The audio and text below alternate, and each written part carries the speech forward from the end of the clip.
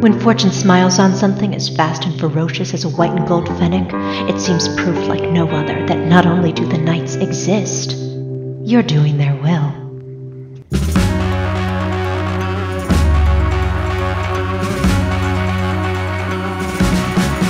The first name on the Knights Rocket League roster, it was the head of this powerful posse, McLando.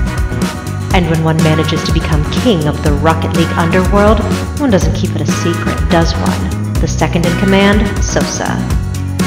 They say revenge is a dish best served cold, while returning to claim his spot and exact his revenge is J-Russ. And the young gun on the right in the White Knights Octane? That is Cheese, the last on our list.